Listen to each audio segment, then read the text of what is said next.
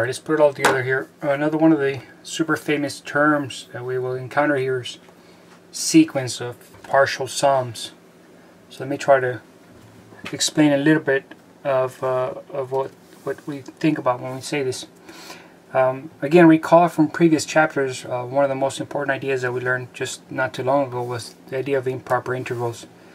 And that is these integrals that are really, really long or really, really tall. Often they look like this.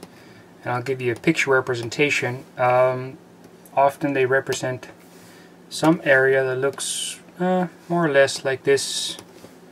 You've got some function here, and often it tapers down, but the trouble is that you're going from 0 and you're going all the way to infinity and trying to find some sort of representation, numerical representation for that entire area. Often these integrals represent exactly something like this. The trouble is that often going to infinity seems to be a big feat, and so too big as a matter of fact. So the remedy was that, if you recall, was to break it up. We would break it up and say, you know what, maybe we should go, instead of going all the way to infinity, maybe we should go to just stop at some point A. So rather than going all the way to infinity, such as you did here, all the way to infinity, the idea was maybe we could stop at some point A here and take a little rest and go from 0 to A. And that might be a good way to start it. And then, of course, once you get this limit, the idea was to compute this and then add a little limit here, limit magic, as A goes towards infinity, effectively computing this limit over here, but not all at once. That's what we did for improper integrals. That's exactly the same idea that we have to use for sums, for infinite sums. Before we had infinite integrals, now we have infinite sums. So the analogy would play out something like this. Now we have something like this, an infinite sum of numbers, such as 2 to the third to the n, and here you can even make a picture of them. The picture would go something like this. For n is equal to 0, the first item that you're adding is 1. So you could think about it as a block that's 1 wide and 1 tall. For the second one, when n is equal to 1, your height would be 2/3. So you're adding a total area of, so this is 2/3, that height right there. This area was 1. This one would be, the width would be 1, the height would be 2/3, so the total area would be 2/3. The next one, of course, would be 2/3 square.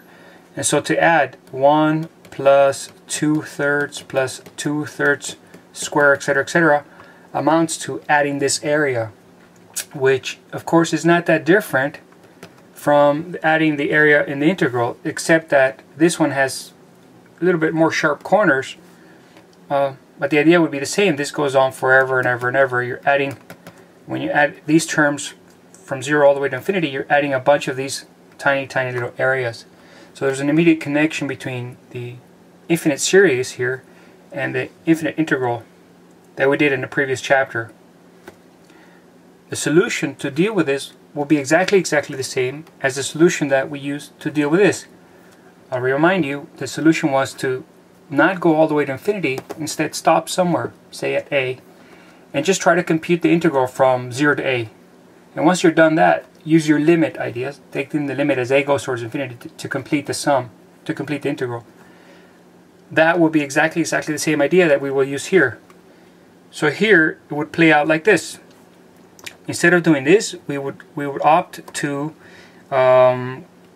integrate something like this. Let me go with, say, yellow. Instead of doing this, we would go with the sum from 0 all the way to k of 2/3 raised to the n.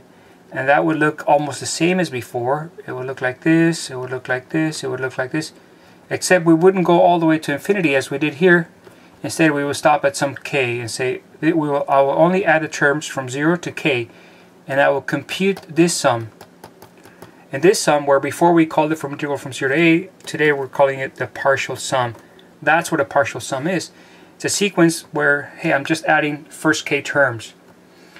And of course, to try to get to this one, you can imagine what will happen here.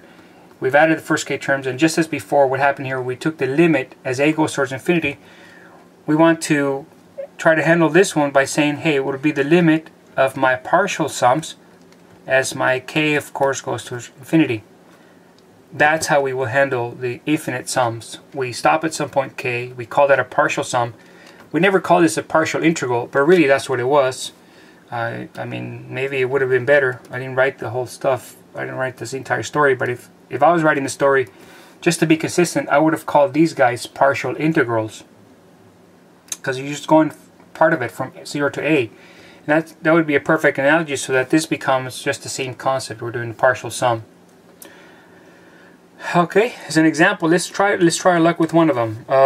Say we wanted to do this one right here. So to compute this sum, we will first find the partial sum.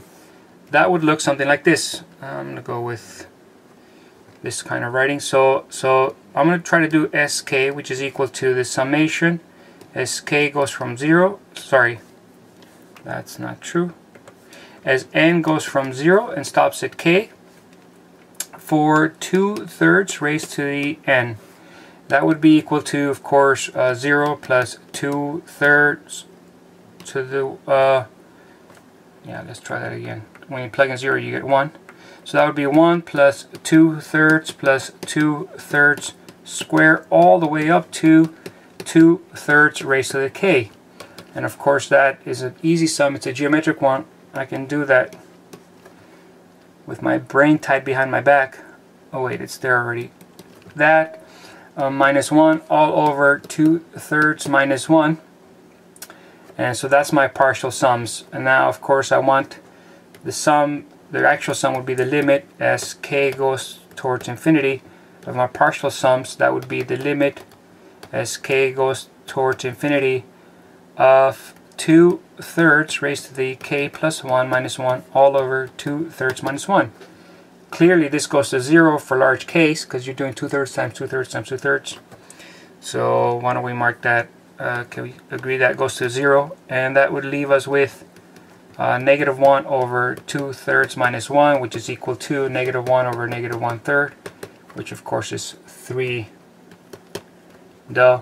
There you go. We computed the actual sum using partial sums in much the same way that before we computed infinite integrals using these partial integrals. It's exactly the same idea. Okay, now I think that will do it for explanation of partial sums. Come back for a final thought on what this all means, okay?